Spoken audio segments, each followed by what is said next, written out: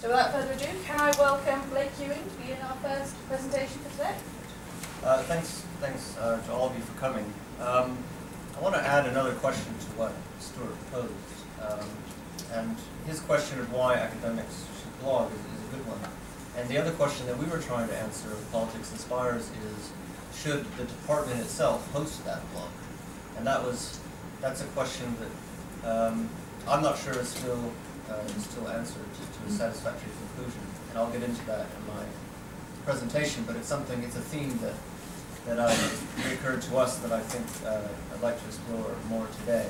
And I think this happened there are two main circumstances in which Politics Inspires came about. And the first one is that there is a rise in academic bloggers, and that's become very popular.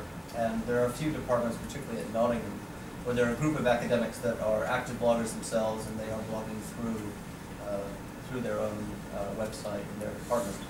And there are a few Oxford academics that are also blogging. And the second circumstance is, of course, one that you're all familiar with, which is the pressure on academic departments to stay, quote-unquote, relevant to the general conversation, particularly in public policy. And we wanted to see if the blog was a way for the Department of Politics and International Relations to try and improve its relevance in some way. And I think we do that in two ways. I mean, one, it's a knowledge platform that is internal in the sense that it gives graduate students and academics here a chance to share what they're doing with colleagues and potentially engage with others through corresponding blog posts or Q&A, or that the blog was a way to condense our academic research in a more digestible, perhaps, and shortened version that will stimulate conversation. And the second platform is to showcase what we're doing to a wider audience, to outside school groups, to people in public policy, to people that are funding universities. So there's a mix of audiences, which is both an opportunity and has also been, perhaps there's been a tension there as to who our core audience really is. We inherited Politics Inspires from the IT side of Oxford. They ran a project called Triton, which was an open knowledge outreach effort. And they built the blog for us, and then their funding ended and they handed it over. And to the department's great credit, a number of the administrators there cobbled together some money to say, we want to fund a couple of graduate editors, dealing with other people, and try and then get more money subsequently to see how we can develop this. And I think it's really due to the department that we still have Politics Inspires. But the original intention and the reason it's inspiring is because it was geared towards school children interested perhaps in doing politics at the university level. So when I took over, it was a rather sleepy operation in many ways. I mean, the readership was quite low. But it was really a laboratory for opportunity. I wanted to see what types of blogs. Do we want more graduate students? Do we want people to repost their blogs? Do we want ebooks? And some things have worked and some things haven't. But I think there's quite a few lessons learned from our experience that others could find valuable, and I'll get to those in just a few minutes. The things that we've tried, one question was, do we want outside contributors, which the LSE has done quite effectively, or do we want to focus more on what's going on in department? And quite frankly, a lot, because they were doing what they're doing so well, I thought, well, this is an opportunity for us to see if we can focus internally. And there have been a number of academics who have done that, but they haven't contributed regularly. There's not a regular academic blogger who uses our platform to blog. They tend to use their own blogs. The second problem we have is that we don't have a particular theme to our blog apart from politics. So often blogs are much more narrowly focused in terms of political science or migration studies or so forth. And so that created a bit of a problem for us as to why someone would want to come back to our site every day or every other day. And so we started running blog series, including the collaboration with Open Democracy and Stuart.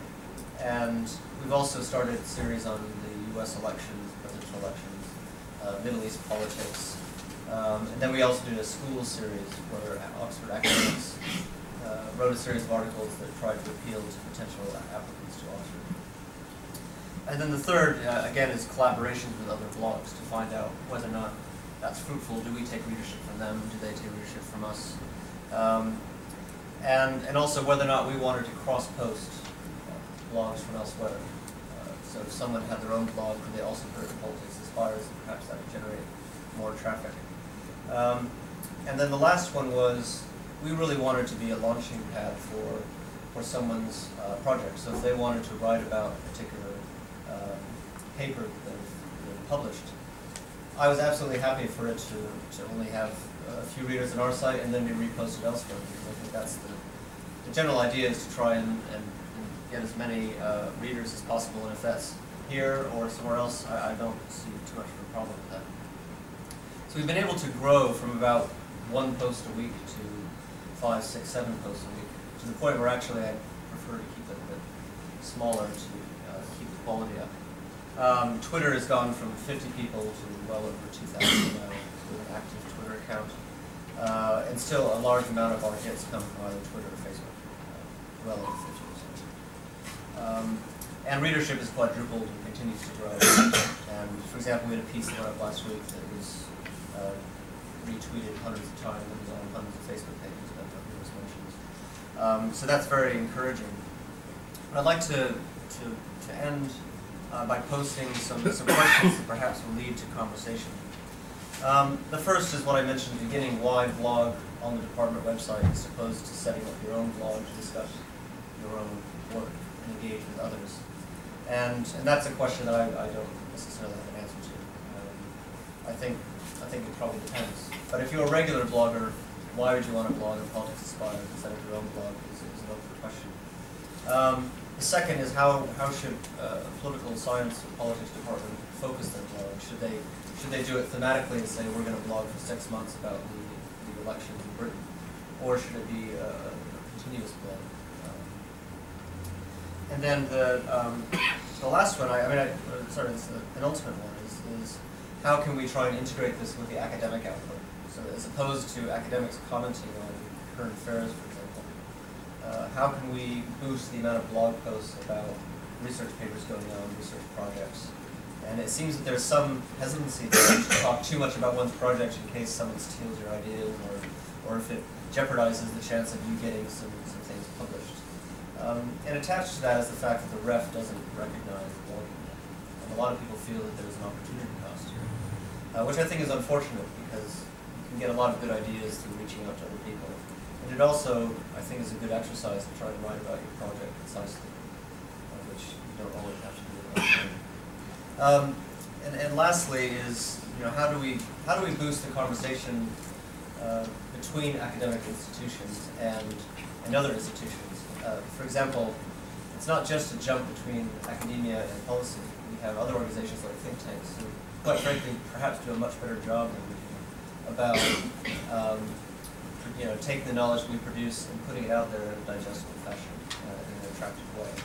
And they spend a lot of money on communications that we don't do. Before I came here, I was at the World Bank, and we were spending millions of dollars trying to boost their social media outreach and their blogging platforms. So a lot of other organizations are thinking about this, and I think institutions like Oxford need to continue to invest in it, and because I think the potential is there.